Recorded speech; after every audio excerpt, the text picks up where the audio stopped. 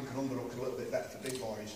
Smaller, I'd be looking at over him. So, drop it over. You don't get the tension, try to make it like that.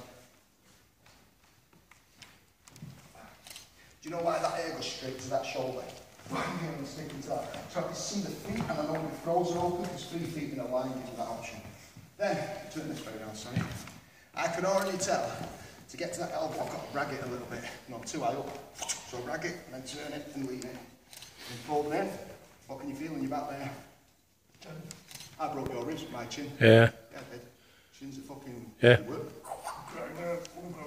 Step in, down. Back up. Take that little finger. Step around, elbow, get to this corner.